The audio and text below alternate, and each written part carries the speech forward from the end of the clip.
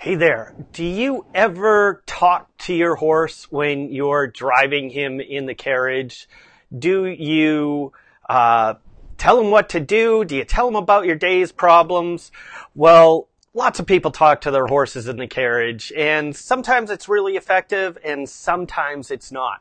So I'm going to tell you about the 3 most common mistakes that people make when they're carriage driving and using verbalizations to communicate with their horses in just a minute. First, let me introduce myself if we have never met. My name's Andy Marcoux. I'm from Coachman's Delight. I'm a professional horse trainer. I've been training horses for the sport of carriage driving for about 25 years, which is a long time. I share all of my experience with people like you on my website, coachmansdelight.com, through blog posts, video posts like the one that you're watching right now, downloadable articles and lesson plans, and most importantly, online classes where we dive deep into subjects like this and take the whole thing apart little piece by piece, and I give you lesson plans to back up that learning. If you're here with me on Facebook Live right now, welcome. Thank you very much for being here. I see Heather and Al are here, and that's really great to see you guys there. If there are other people here, go ahead and drop a comment down into the comment section. Where are you joining me from? I'm always really interested to see where people are joining the Facebook Live broadcast from. If you're watching this not live, if you're watching the replay on my website or on YouTube, do me a favor, just go ahead and throw something in the comment section down there because you count too. It's okay if you missed the live broadcast. All right, so what are the 3 big mistakes that I see people making when they are driving their horses and they're using verbalizations for their horses? Well, there's GPS. It's a little-known syndrome that's going around the world. It's affecting horses and ponies everywhere. Good pony syndrome. Big error there. I'll tell you a little bit more about that in a second, but then the next one that I want to tell you about is the thing where people never use any enunciation to talk to their horse. We'll talk about that in a minute, and then we'll talk about refining your languages with, a note from the memo department of the Office of the Redundancy Department again. How many times do people repeat themselves to their horse unnecessarily and don't communicate clearly to their horse? So let's go way back. Let's go to good pony syndrome. Do you call your horse a good pony? Do you tell him he's a good boy when he's done something right? Hit the like button if you do, right? We pretty much always do. If he's done something good, I want to let him know, and I want to say he's a good boy. But tell me if you've had this experience. You're working your horse. You're in a lesson with somebody like me, or, you're doing a dressage test or something like that, and you say, good boy, and all at once, everything just goes poop, right?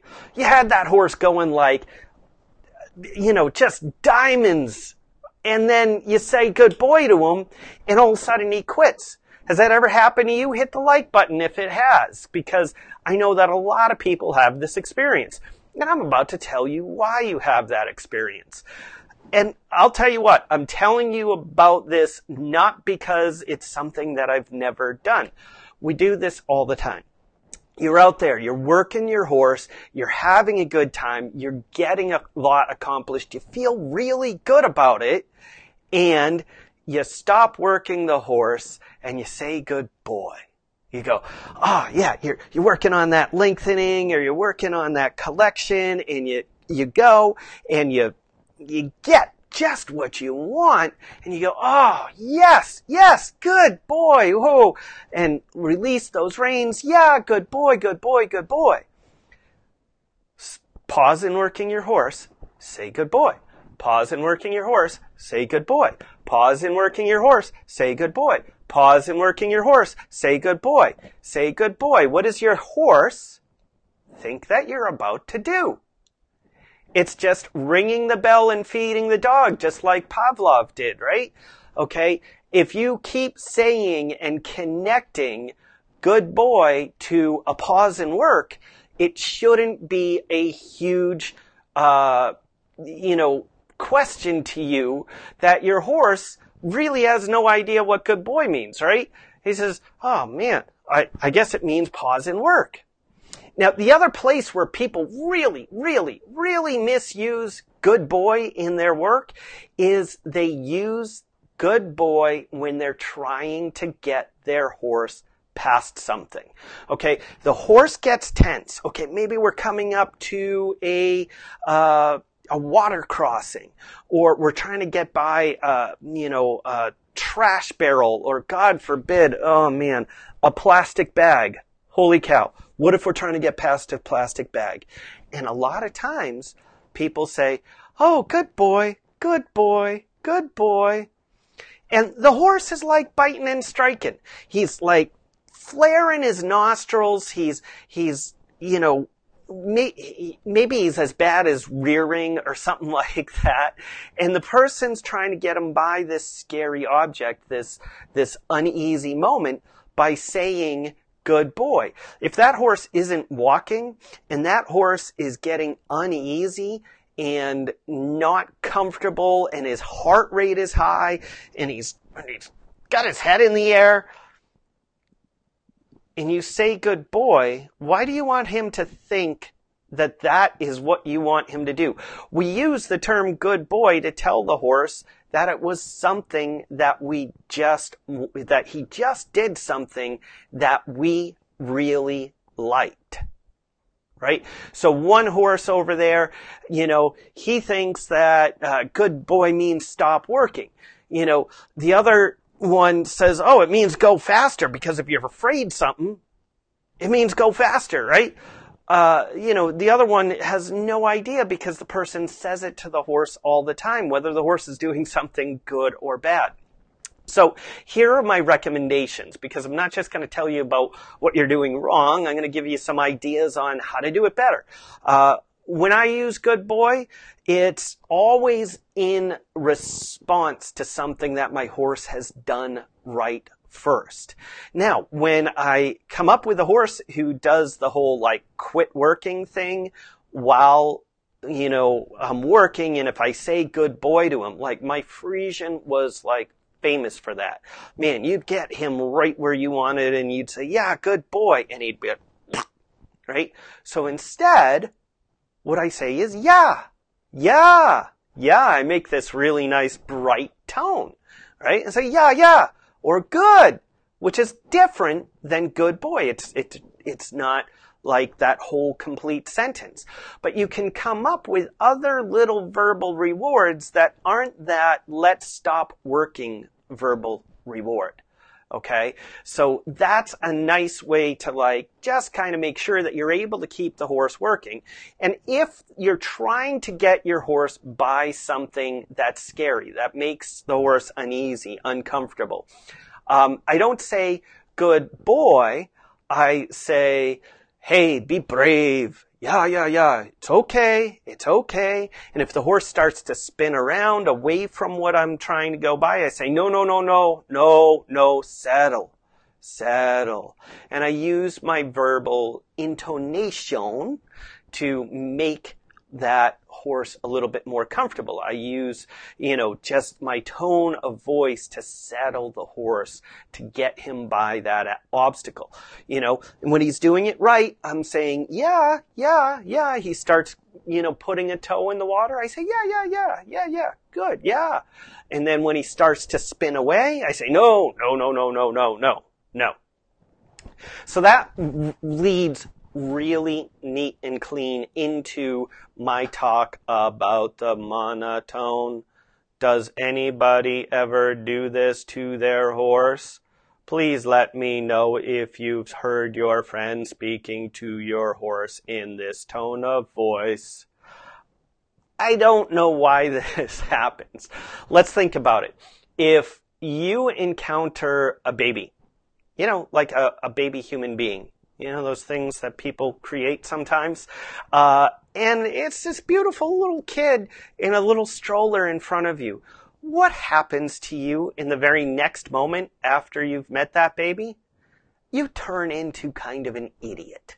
All at once, you see the baby and you're like, oh, isn't she so cute? Oh, look at her blue eyes. Oh my goodness, she's so adorable. And, oh, peekaboo, peekaboo. Oh, look at my hand, hand. And you get like animated. Why do you get animated? Because that kid gives you a great reaction when you do that. And you do the same thing with puppy dogs too, right? Or even your old dogs. Hey, come on, Fido. Yeah, come on in. And you are very animated, and you do that because you get a reaction from the dog. You get a reaction from the child. And let's think of the dog's intellect, and let's think of the baby's intellect, and let's think of the horse's intellect. Hey man, they're not that far off, are they? I mean, maybe the dogs and horses are a little closer to toddlers, but they're essentially, toddler, nonverbal toddler type beings, right? They don't have language. They don't share language. They recognize our words and our tones, most importantly, but they don't share our language. So that's why they so highly respond to tonal differences. And dogs love it when you make little silly voices at them. Babies love it when you make little silly voices at them. And guess what? Horses actually like it when you make silly voices to them, and they recognize that as a change in the way you're using your voice, and that it is directed towards them. So when you're using your verbals to your horse, let's think about using it in a really totally different way. So let's think about it from a perspective of like a musical scale. So you see there. We got do, re, mi, fa, sol, la, ti, do. Okay. At least you guys aren't here to hear me sing, okay? Because that would be bad. But let's think about how I use that tonal difference when I'm asking the horse to walk on or walk up. I start low and I go high. Walk up, and that tends to be a very forward way of talking to your horse and way of getting your horse to go forward because it's an up tone. You could say just about anything to get them to walk up. You could say Toledo. I guarantee you go out tomorrow and you get behind your horse and you start to say Toledo, and he might be a little bit like, I guess, and he'll check and he'll see if you mean for him to, move forward or walk on or trot. And then you'll say, yeah, good. Yeah, that's what I wanted. And he'll say, okay, guess Toledo means trot now. Cool. I'm good with that. Because horses don't put verbal context necessarily with the words the way you and I do. They don't think walk as that thing that's not a trot. It's slower than a trot. It's 4 beats, blah, blah, blah, blah, blah. They think that sound means do this thing, right? So when we use the sound going up the scale, he knows we want forward. And then up here, we're talking about, just kind of scaling down and walk easy. And so, if I'm trying to get my horse by something that he's being a little bit stupid about, well, then I say easy saddle. And I can use this in a lot of different ways because, for example, lots and lots of horses, tell me if your horse does this, you ask him to walk from a trot. You're trotting along and you got a pretty decent trot going, right? But then you say, okay, fluffy pants, and walk, or and walk, and the horse, boom. You might as well just call him a good boy, right? Because he just completely poops out. You know, even though he had a nice forward trot, he just completely poops out into the walk. You know, have you had that experience? Like, hit the little thumb up button if the people are here. I see, you know, Marsh is here, and Rose is here, and Linda's here, and Dot. Have you had horses that completely fart out on you as soon as you go from a trot to a walk?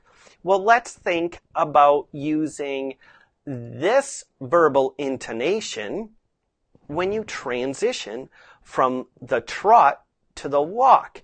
And trust me, it's actually a little bit harder than you think it is because we're so programmed to go and walk is like into our driving DNA, right? So getting yourself, it almost feels like a totally new coordination to get the horse to break from a trot to a walk, but be speaking up as you do. Walk up, Mimi, and walk up. And that feels a little bit weird going from a trot to a walk, using your voice in that very forward way. But think of it. Your voice is there to replace the leg that the rider normally would use. And what does a good rider do when they are going from a trot to a walk or a canter to a trot? Throw something in. This is your quiz question of the evening, is what does a rider do when they end up pushing from a trot to a walk? Anybody? Bueller? You put your leg on to keep that energy, to keep that forward momentum. And so the verbal equivalent of putting your leg on when you're carriage driving is the upspeak. All right, and walk up. So getting yourself to convince to say walk up while you're doing a downward transition takes a little bit of practice and takes some vocal coordination. But I'll tell you what, if you have one of those horses that kind of poops out into the walk from the trot, man, that is the way forward. So I hope that you'll use that little trick. Okay, love to see so many people jumping on, and I'm going to try to get to some of the questions in here later, but I just want to try to get to some of the points that I wanted to make first, because actually I'm a little goofy when it comes to actually reading all of this stuff and talking to you at the same time. I'm a little bit of a one-trick pony. I can look at you or I can look at my screen. But I'll get in there. I can see that Sarah's in here and Lacey's in here, and that's really great. And I saw Janet just said, yeah, squeeze with your legs. So she's obviously replying to the question about what you do through your transitions. Your voice is your leg from now on, okay? Think about it that way, especially if you're coming from a riding background. Okay, so what's the third thing? The first thing was GPS, good pony syndrome. Think about how you're using that term with your horse and maybe replace it with something that still keeps that horse going. The next one was the monotone. Don't be afraid to make cartoon voices with your horse. God, get a little animated with them. Let them know when they're doing stuff right. The next one comes from a note received from the memo department of the document division of the Office of the Redundancy Department over again at the memo section. How many people do this with their horses? Trot, trot, trot, trot, trot. Fluffy pants, trot. Fluffy pants, trot. Fluffy pants, trot, trot, trot, trot. I see this happening in lessons all the time. And, actually it's kind of funny, in the winter. So, we're having this meeting here in the winter, and I find that horses are a little fresher. It's a little bit cooler out. They haven't done as much work. They're not as consistent in work. So they have a little zoomy pants on, right? So horses that are like really heavy kind of logy horses during the rest of the season, your drafty guys, yeah, they're a little bit more sparky this time of year.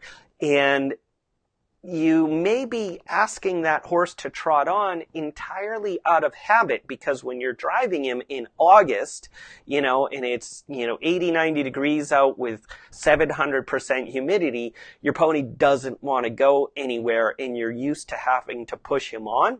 I saw that in lessons just this weekend. Somebody hadn't driven in a while. She got out there with that big, heavy pony, and there she is saying, walk up, walk up, walk up. And I'm looking at this pony, and he's like, bop, bop, bop, bop, bop, bop, bop. I'm like, whoa, whoa, whoa, whoa, whoa, whoa, whoa, whoa. Why are we asking him to walk up? And it was just not even a nervous habit. This student wasn't nervous or concerned about her horse, but it was part of her programming that this is what you say to this pony over and over and over again, right? And so it became this mantra. Horses will tune out mantras really quickly.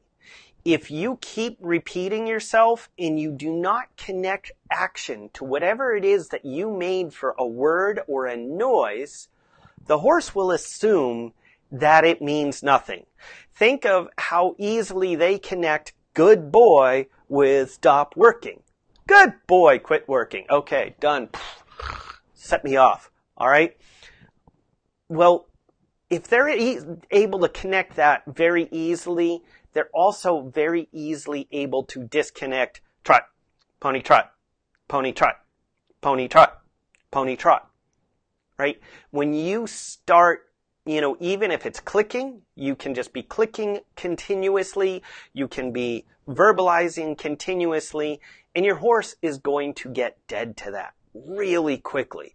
So you can't afford to just keep repeating the same thing time and time and time again, because he'll just, obviously that doesn't mean anything. So think specifically what it is that you want. Ask for it. If you don't get it, ask for it again, but be ready to back yourself up. Are you going to back yourself up with a whip? Perhaps.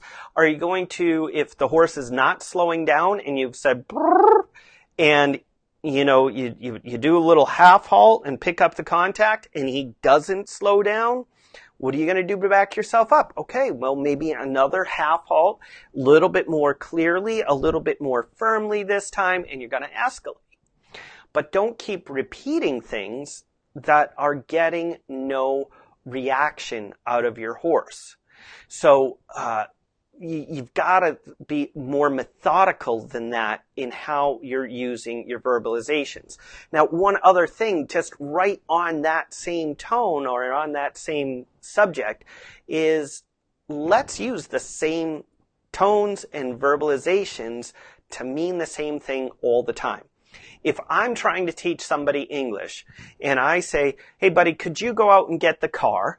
The first time I ask him to go get the car, and then he asks me where I left my phone, and I say, or his phone. I said, oh yeah, I left your phone in the sedan. And then next time I say, are the keys to the SUV in here? And then the next time I say, carry on. However many different ways, the Chevy, the Toyota, blah, blah, blah. It's going to take a long time for that person to attach car to all of those things that I just attached, right? So if you're using different verbalizations to get your horse to walk on, to trot, to do a lengthening, or coming back through a downward transition, and you're using a different way of verbalizing your request each time you do it, it's going to take a lot longer for your horse to understand, okay, these 4 things mean I go forward, and these 4 things mean I slow down. Now, the more specific you get with your verbal commands, you can get more specific action. So I just saw a little while ago in the comments section, somebody wanted me to talk about G and ha. All right. So a lot of people, a very, very popular thing with draft horse people say G is right and ha is left. And some people say gi and some people say ha. It doesn't really matter. But it's a really specific two different sounding sounds. And so, you know, if they're trying to get the horse to step over to the right, they'll say gi over, gi over, gi over. Okay? And that's great. That's fabulous if every time you use the term G or whatever, you ask the horse to step to the right. Now, you can also use the term right, whichever way right is on this screen. I use right and left. I use right and left in hazards all the time because that's where that little extra verbalization can really help that horse get, understand what it is that we're going to do next. And we tend to be making short, fast turns in hazards. And I've only got a 50-50 shot of saying the correct right or left or which way I'm supposed to be telling him to go. And that's why I don't use G and ha, because I'll screw up G and ha even more than I screw up left and right.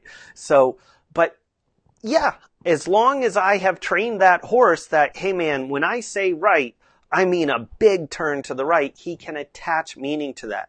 When I'm asking for collection from a horse, I half halt and I say trot, ease, trot, ease, trot, ease. And so you hear there's that little trot, that push, and then that little descending tone, which is, but keep it together. So I want you to go forward, but I want you to keep it right here. Go forward right here. Go forward right here. You could use that as a verbalization. It's a little bit more of a mouthful, but you can connect whatever verbalizations you want to whatever actions your horse is taking. So I had somebody, I was giving lessons, and it was before I had my headsets that, a lot of you have experienced when I'm out there teaching with the headsets, and we can talk to each other and you can hear me really clearly. But before I had those headsets, while teaching lessons with a carriage in a football field size arena, man, it's really hard for us to communicate. So I used to, oftentimes, if somebody was doing something really nice and I wanted to let them know from across the field, I would go, yeah! Funniest thing ever. This guy's driving along. He's got these nice little, ponies. Do-do-do-do-do. They're cruising along. They're doing great. I go, yeah, good, good, good. Boink, he practically falls out of the carriage because the ponies stopped so fast. Because he had trained them, or somebody had trained them to stop when they heard a whistle. Hey, I don't have anything against that. It was incredibly effective, and it took 2 or 3 emergency stops for me to stop whistling on them. And I said, yeah, man, you better not get on my backside, because one day I'll be out there watching you do dressage, and I'll be like, what a nice, what happened there? But you can train any noise to any action. So, how many of you out there in Facebook land or watching the replay on YouTube, just drop a comment. Do you use the chirp when you're driving your horse? Hey, Fluffy Pants. And how many different chirps do you have? All right. So number 1, can you chirp? A lot of people can't chirp because they can't say rigatoni. They can't roll their R's, right? And so that makes it very difficult to chirp. But most people can, right? Like a horse. Well, if you put in a little bird tone in there, oh, you can chirp too, even if you can't say rigatoni. The reason we use chirps in training is it is so distinct and it is so not part of our human language that the horse knows instantly that that chirp is for them. And for me, a chirp is a verbal half halt. Okay? So each time that I'm doing a half halt with a horse, oftentimes it's accompanied by that brrr sound. And I actually have several different chirps. I have brrr, that's like with the half halt and getting ready for a downward transition, or really the request phase of the downward transition. Now, if I'm saying brrr, brrr, easy, brrr, brrr, kind of like a dove, brrr, saddle, brrr, saddle. And the longer I drive a horse, the more of a connection I have with that horse, the more specific those chirps get to the horse. So that's something that somebody was asking me about on coachmansdelight.com on the, I don't know if it was on the Ask Andy page or on the post about tonight's video. Do you have specific verbalizations for specific horses, and does it change horse by horse? Yeah, absolutely. There are horses that, I talk a little bit differently to because I get different reactions out of them.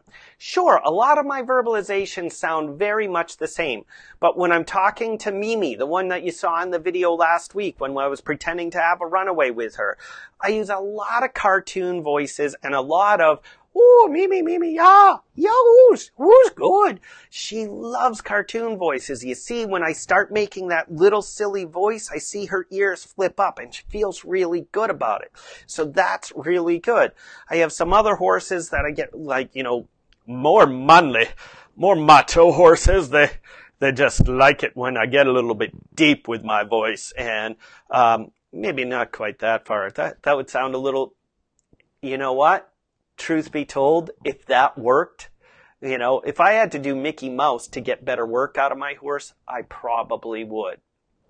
So, in those chirps and those half halts put together, making sure I connect an action to the sound. So next week I'm giving a whole class on the half halt, and I'm going to break down every last bit of a half halt and how to train your horse for a half halt. Now, I know that some of the people who are in here watching this video right now probably have taken the half halt class in the past, but that class was quite a few years old, and I started taking the whole class apart and unpacking it, and oh my goodness, I needed to build this verbalization into the half halt, because with carriage driving, the verbalization is part of that half halt. So you've got to put your sounds together with the actions that you want from your horse. All right.